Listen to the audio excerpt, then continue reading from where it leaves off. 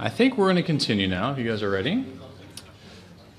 The next topic is tropias versus phorias. One of the difficult things we have in the eye doctor's office is the patient that comes in complaining of double vision. I mean, it's a nightmare for everyone trying to figure this out, and it usually slows our clinic down just because it takes a while to tease out. You know, I actually like neuro-ophthalmology a fair amount because unlike most of what we do, which is image recognition, can you recognize a corneal ulcer? Can you recognize glaucomatous cupping of the back of the eye? This actually takes a fair amount of reasoning to do, and for that reason, it's not a fun topic traditionally. But we're going to see if we can do this. But there's really only one goal with this entire lecture, and that goal is to figure out what's the difference between a tropia and a phoria.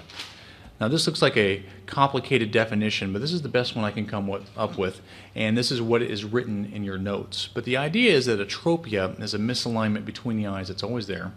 It may be obvious, it may not be obvious, but a phoria is something quite a bit more subtle. So for example, if you have two patients, one of them comes in and says, you know what, I woke up this morning and I've got double vision. Look at my eye, and you look at their eye and the right eye is turned in towards the nose. This is a large tropia. It's always there. It's very big. Compare this to another patient who comes in and says, you know what, I get tired in the evening for the past few months. I start to see double when I'm looking at the television screen, and their eye looks normal. This could be a tropia, but it could be a phoria. And so let's explain the difference by actually looking at some cases. Now, once again, I could have animated this entire lecture like I've done for some of my neurology lectures. However, it's very time consuming, and I wanted to show a whole bunch of examples, and it would take me a month or so. And so what I did was very similar to the last lecture.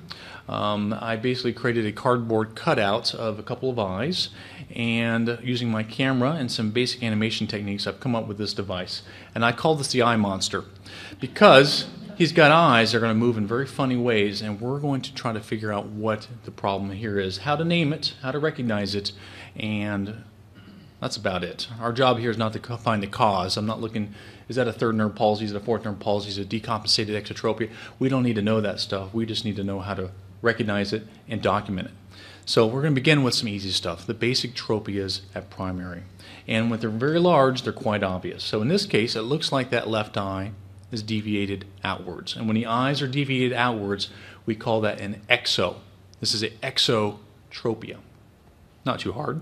In this case, the right eye seems to be pointing towards the nose. This is an ESO. When the eyes are turned inwards, it's an esotropia. A pretty big one is quite obvious. Now, when one eye is pointed up, in this case, it looks like that left eye might be deviated upwards. We call this a hypertropia. And when one eye is deviated down, we call this a hypotropia. That's the basic naming conventions. Now, it doesn't really matter so much what primary gaze is because we're going to talk about some more interesting stuff. How do the eyes move and how does that change these things? Now this is an exotropia. That left eye is deviated outwards, and for the most part it's deviated outwards a little bit on all directions of gaze. You know, a lot of people who are, say, born with a ocular motility issue or even develop some type of palsy like a sixth nerve palsy, if you give them enough time, they become comitant, which means that the problem, the exodeviation, is there pretty much in all gaze directions. But we're going to talk about some more interesting things. Let's talk about some tropias, some very obvious misalignments that we only see with different directions of gaze. So for example, in this eye, straight ahead, great, so that looks fine. But if you had them look off to one direction, you notice that that right eye is not getting out. In fact, you might even say that that right eye becomes esotropic, it's cross-eyed, at least when they try to look to the right. So one way to describe this would be a right esotropia. But we'll come back to that, because what we need to talk about if we're going to talk about eye movement disorders is the cardinal directions. Now, let's do some basic eye anatomy. As we know, the eye sits inside of the eye socket like a scoop of ice cream inside of a waffle cone, and there are rectus muscles which do up, down, left, and right, which attach to the surface of the eyeball and go all the way back to the back of the eye socket at the annulus of Zinn.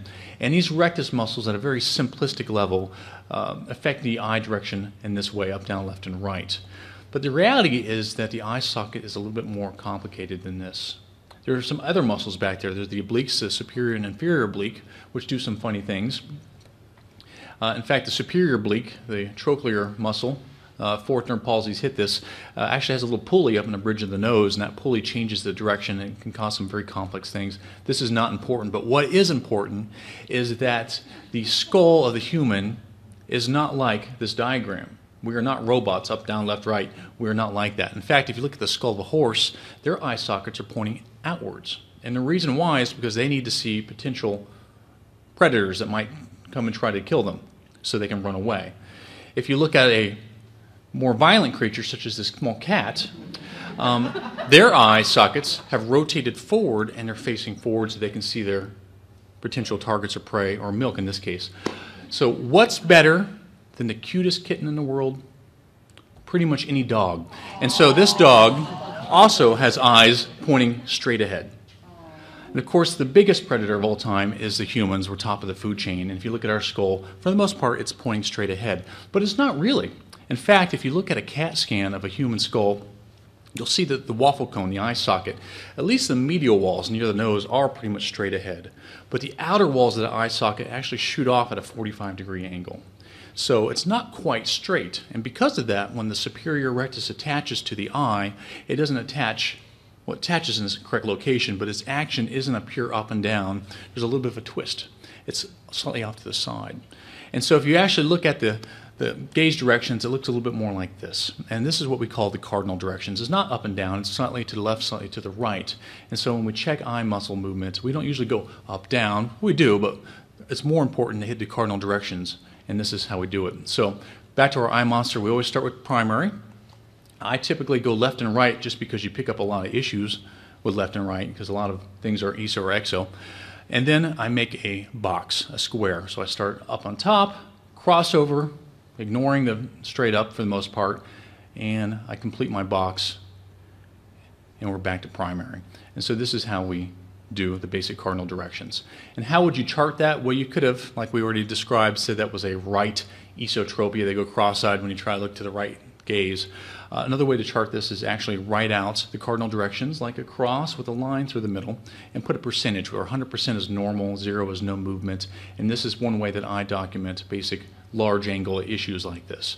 Another way you may see, depending on your doctor, is they may write it like the big H, because the H's are technically left, right, and then the four corners of that box.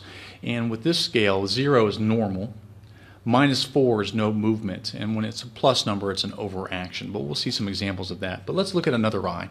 Straight ahead, primary, everything looks good. Let's do our cardinal directions. Look off to the right. Whoa, that left eye didn't get out there, did it? Okay, everything's okay in this direction, but let's look over here again. Once again, it's not getting out there.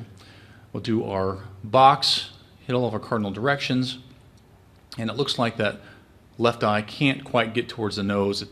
The eyes are a little wall-eyed. We'd call it an exotropia, right? That's apparent with right gaze when they try to look to the right. It's really the only time we see it. Or it might be more accurate just to write it out. You know, if you don't want to name these things in your head, you'll get confused. Just write them down. You can think about it later if you want. But this is how I would write out that eye muscle problem. Let's look at another eye. Primary, everything seems okay. All right. Let's do our horizontal gaze. Okay, that looks fine so far. No issues there. And that looks fine. Okay. Let's do our box. And we go up there. Look at that left eye. It's not quite getting up as high, is it? So that left eye is not getting up. So that means that left eye must be hypo. It must be too low. It's a hypotropia that's really only apparent with upgaze. And we might write it like this. When might you see something like this? Well, a lot of patients who have thyroid problems in the eye, thyroid affects the inferior rectus muscle, it fibroses it, and the eye gets tethered, and they have a hard time looking upwards. So that's a case where you might see something like that. Here's another eye. At primary, we're good. Let's do our left and right horizontal motion. Everything looks fine. Whoa, what was that? See that left eye? It did something funny there. Watch that left eye carefully when it looks off to this direction. It seems to shoot upwards a bit. Now that's an odd look. So over here, it's maybe up a little bit, but for the most part, we're back to normal, but it shoots up maybe a tiny bit at the end there. So that's interesting. That left eye shoots up. It's a hypertropia because it's going upwards. And you only really see it when they look off to the right. So this would be a left hypertropia with right gaze. We might write it like this, 140%. It seems to shoot upwards. Another way to write this would be like a +2. When would you see this? Well, if you have a fourth nerve palsy, you'll sometimes get this funny upshoot like that.